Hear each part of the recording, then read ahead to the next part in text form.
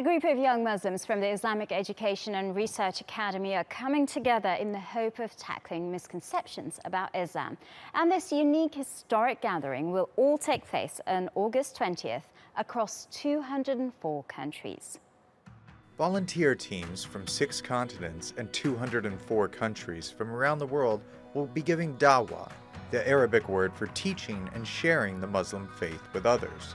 Those who are here today, convey this message to those that are not here. For truly it may be that the person whom you convey the message to may understand it better than you. I got involved in Dawah with IRA. So IRA set up a course with Mission Dawah in our local masjid, which was Wimbledon Park Mosque. And we've just got a local team together, and alhamdulillah, we tried to get as many brothers involved, and we're here now a year later, and we're trying to grow inshallah and have more people involved within our team. The mission is taking place in conjunction with the Olympic Games in Brazil, with Turkey chosen as the base country to host the main events. The goal is to convey the peaceful and compassionate message of Islam in hopes of enlightening non-Muslims to the true teachings of the religion. Why are we spreading love? Because we are spreading the love for Allah and His Messenger to the wider community, to humanity. And this is why dawah is about spreading love. Because the Prophet ﷺ said, love for an-nas what you love for yourself. Love for people what you love for yourself. You won't truly believe unless you love for your brother what you love for yourself. And this brotherhood means humanity.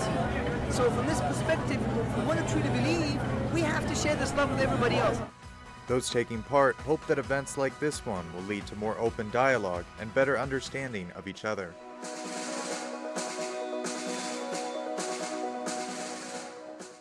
To give us a little bit more information about this event, Saluhuddeen Pateel joins us now from our London studios.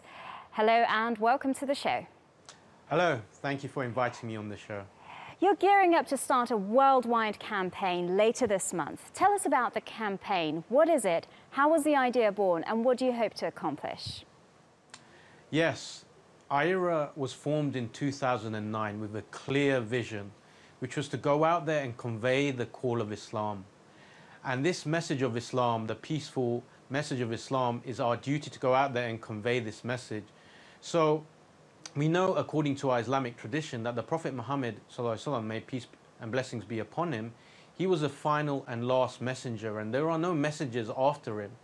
So it's the duty and obligation falls upon us, the descendants of those noble people, to go out there and convey this message of Islam.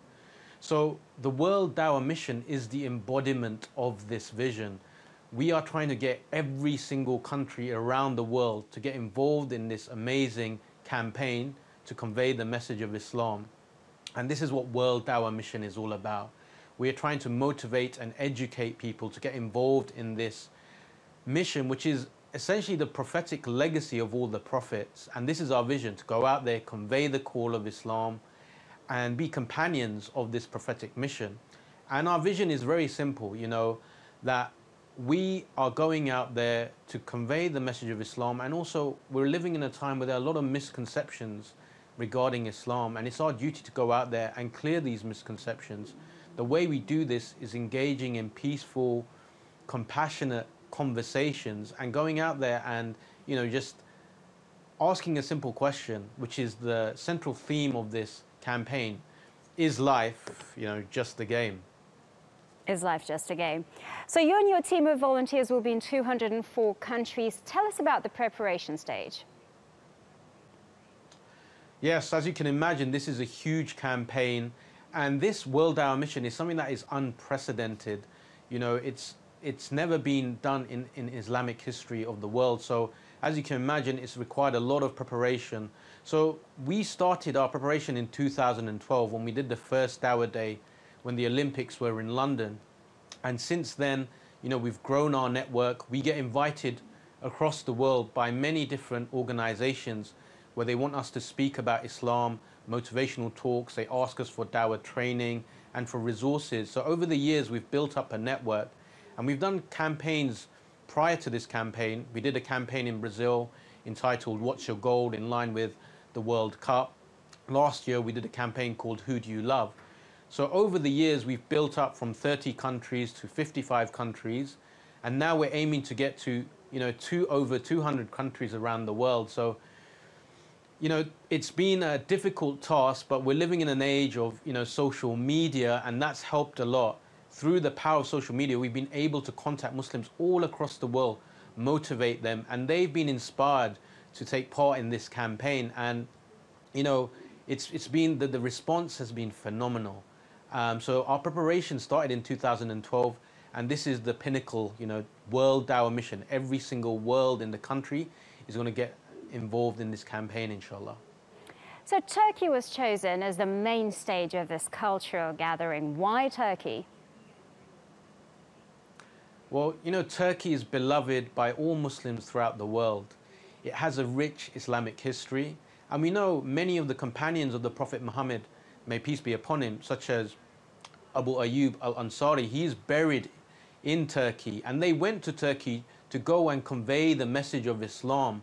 So what better city, what better country than, Turkey for being the center point for this campaign? Because, we want the city to embody the whole idea of the campaign, which is to inspire the world to go out there and convey the message of Islam. And we know that from the history of Turkey, it's been the spiritual hub, the center of the world in terms of not just Islam, but other world religions as well.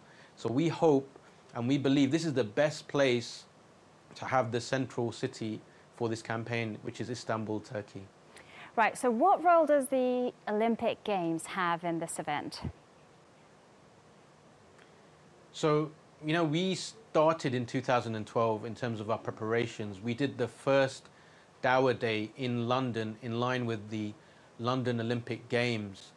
And it was a phenomenal campaign because we had over 500 Muslims come out on that day wearing the iconic "Is Life Just a Game" t-shirts, engaging in, powerful, compassionate conversations about Islam, clearing misconceptions.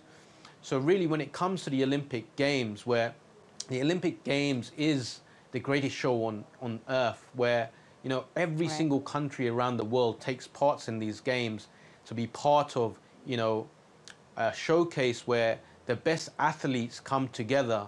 We thought, what better campaign than to use the Olympics to invite the whole world, not to compete in games, but to go out there and convey the message of Islam. Saluhuddeen Pateel, thank you very much for joining us.